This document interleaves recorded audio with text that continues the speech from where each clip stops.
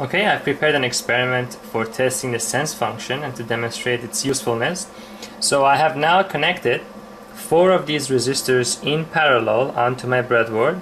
So all of them are now in parallel, so it's 10 ohm divided by 4.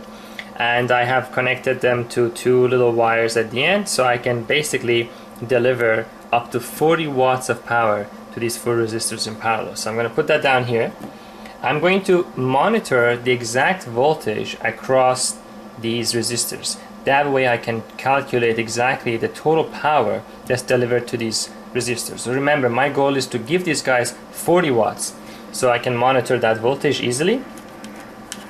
I will connect the positive terminal to the resistors at the back and the negative terminal like so. So that does that. Now I'm going to take the 2 outputs of the power supply and I'm going to connect them directly to the little wires that I've prepared. So here's one, here's another,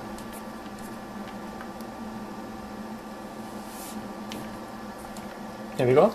So you already know, you can already tell that this is not a very good way of delivering 40 watts of power to something, because I have these long cables, so there's going to be a voltage drop across these cables because there needs to be 4 amps of current going through. These wires are tiny, so there's going to be more loss through them, and of course the traces on the breadboard are not designed really for 4 amps. So this is just for demonstration. This is not a good way of doing this, but it will show us how we can use the sense function to overcome these type of problems, because sometimes you don't have a choice but to use a lossy medium to deliver a lot of power to your load.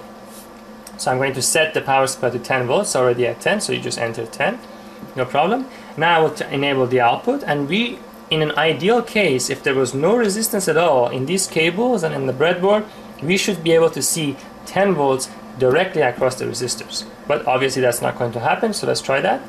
Enable the output, and it says 9.48, so we're missing just over half a volt, even though the power supply is reporting 9.999, so 10 volts. We know that that number is accurate, and we know that means that right here we have 10 volts, but right here we have only 9.5. The rest, of course, is being lost through the cable. So I want to overcome this, and I want to deliver exactly 10 volts to this. Well, one way to do it would be to obviously just increase this voltage and go from 10 volts to 10.5 volts. But that's not a good way to do it, because the resistance is not always known in advance. You don't know how much loss you're going to have, and on top of that, this only corrects the problem at exactly 4 amps. If this was an active load and the power was fluctuating, you wouldn't be able to correct this by just changing the voltage. So let's go back to exactly 10 volts and it's the same issue, so now we're missing half a volt. Let's try using the sense board.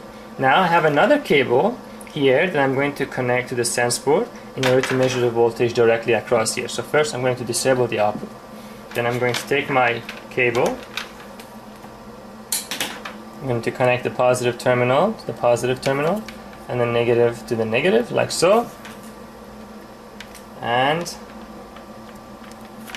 I will then connect and monitor the positive supply from that side, and I will monitor the negative supply from this side. So now I'm monitoring that. Now the power supply has the ability of looking at this voltage just like the multimeter is. So now I'm going to turn the output on again. Now you can already see the voltage is higher than it was before once the sense port is connected. That's because there's a secondary loop running inside the multimeter that partially corrects it, even if the sense function is not enabled.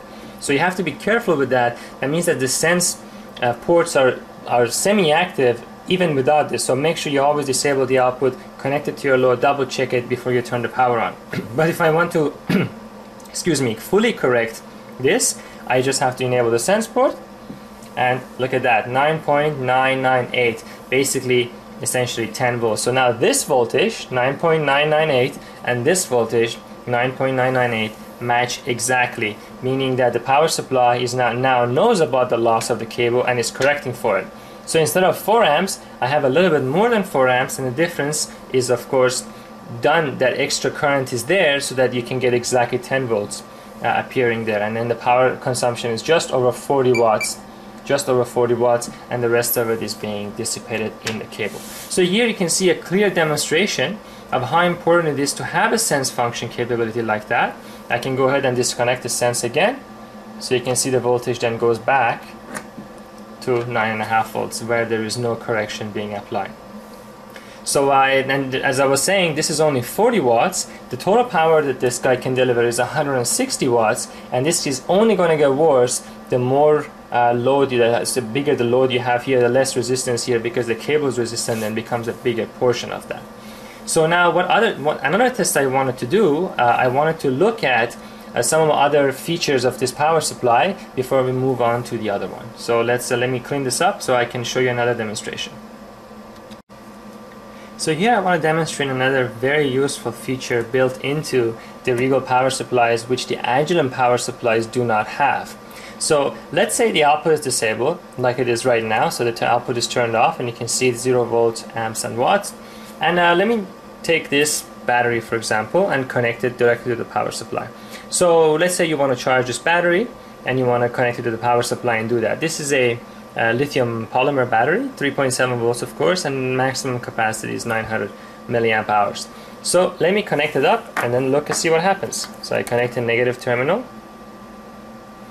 and then you can see here I will connect positive terminal, and here we go. Look at that. It tells me the voltage of the battery live on the display while the output is disabled. That may not seem like much, but it's extremely useful because you can detect a fault in your system and a problem with your system before you even enable the output. It can potentially save your circuit from being damaged or the power supply from getting damaged. For example, let's say you have a system with 2 power supplies in it, and then you have made some mistake and there is a short circuit between the first power supply and the second power supply.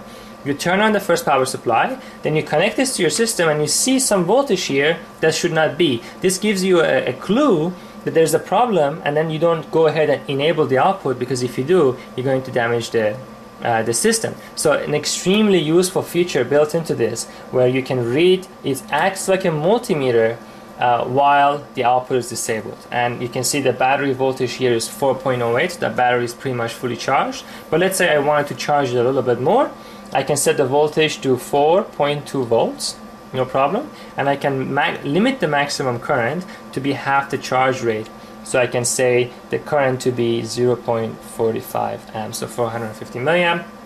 Then I can go ahead and enable the output, and you can see that it's actually in continuous voltage mode because the battery is almost fully charged, so it doesn't need to go to continuous current mode. And you can see the battery is slowly charging, and the current going into the battery is going to go down as a function of time. So here's also another opportunity. For example, you can connect, you can display the wave, and then you can monitor the current and the voltage of the battery. You can see the charge waveform and all that. So it can be, again, another useful feature. So let me zoom in a little bit here so you can see the battery slowly charging. Remove that. So again, I'm going to disable the output like this. And you can see that now it's going to act like a multimeter, and it's going to give us the voltage in the battery. So very useful feature built into it. Now let me try the same thing with the other power supply. I'm going to do the same experiment with the other power supply, like so. So I'm disconnecting it from the first one. And on this power supply I have the cables connected to the plus and minus 6 volts. And I'm going to connect it up like so.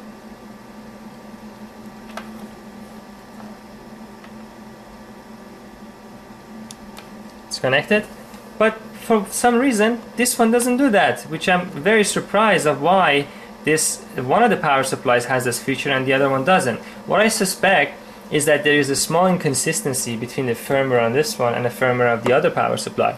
This is an easily implementable function. In fact, I discovered that if I were to set this output to 0 volts as it is right now, so I'm going to go 0 volts, and then enable the output, then it acts as soon as I go to 1 millivolt, even above 0, then it starts reading the supply. So now it's telling me that there's of course current being dissipated through the, but this is not a good way of reading a voltage. This defeats the purpose. The idea is to be able to read the voltage when the output is disabled, but for whatever reason this power supply doesn't do that.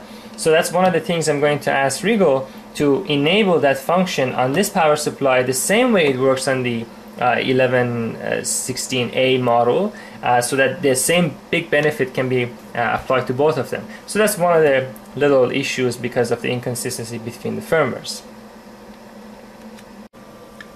So here's the setup I have for measuring rise time, fall time, to see if the power supply has an overshoot, and I like to find out how the power supply behaves when it's under load and when there is no load. So the setup is really simple for our first test. I'm taking the output of the power supply and I'm directly connecting it to an oscilloscope. And I'm going to go from the outputs being disabled all the way to 10 volts. And I'm going to measure using the oscilloscope how long it takes for the output to reach to 10 volts, and whether it overshoots 10 volts and whether it stays stable afterwards. So the setup is simple, so let's try that. So what I'm going to do is I'm going to set the scope on to trigger halfway between 0 to 10 volts. So the trigger is set to 5 volts. The oscilloscope is set on channel 1. It's DC coupled, and you can see this is the old trace at the bottom. So then I'm going to focus on the screen so you can see it better. So I'm going to enable the output like that, and you can see that the curve appears on the oscilloscope. So let's look at the scope. So first of all, you can see on here that we have the output at 9.999 volts, so that's good. Let me come to the scope screen, go out a little bit.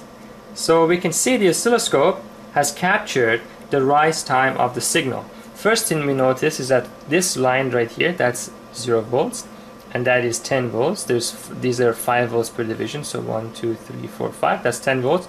We can see a perfectly damped response, so there's absolutely no overshoot on the display. It rises right up to 10 volts and then it stays constant. I can also reduce the time so we can see a longer waveform. So let's do it again. There we go. You can see it perfectly goes up, and it is approximately that the divisions are 5 milliseconds per division. So we've got 1, 2, 3. So it takes about less than 15 milliseconds for the output to go from 0 volts all the way up to 10 volts. So it's really fast, and you can expect a quick response from the power supply under these conditions. Now this is the easy test because the power supply has no load. So what I'm going to do is I'm going to put the 40 watt load back on the supply and redo the test. So let's look at that. So I'm going to disconnect these guys from the oscilloscope directly. I'm going to put the load that I made before down here. I had to wait for it to cool down. And then I'm going to connect, let's say, the positive to here, connect the negative to here. I'm going to disable the output, and then I'm going to connect this guy and this guy, and we're going to go on a single trigger. So the setup, again, very simple. This time we have 40 watts of load. So what I want to find out is if this power supply is now all of a sudden a lot slower, because it has to deliver 40 watts. So we're going to measure how long it takes for it to go from 0 watt to 40 watt of power delivery. So let's do that again. I'm going to enable the output like so, and let's look at the waveform.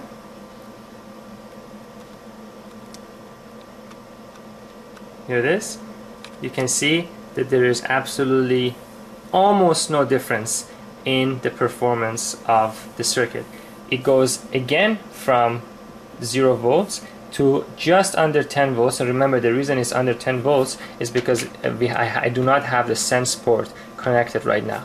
So you can see it goes up to the desired voltage in approximately 15 milliseconds again. Now, just to make sure that everything is okay, I'm going to connect the sense port just to make sure that using the sense port we're not going to overshoot, because it still is well below exactly, it reaches exactly the voltage it's supposed to. So let me connect up the sense port to it as well, just for sake of completeness. Want to make sure that we are testing everything thoroughly. So I'm connecting it up. We disable that. Zoom out so you can see what I'm doing. So now I'm just doing the same thing I did before. I have the sense port right here. I will connect the sense port so the output goes exactly to 10 volts as expected.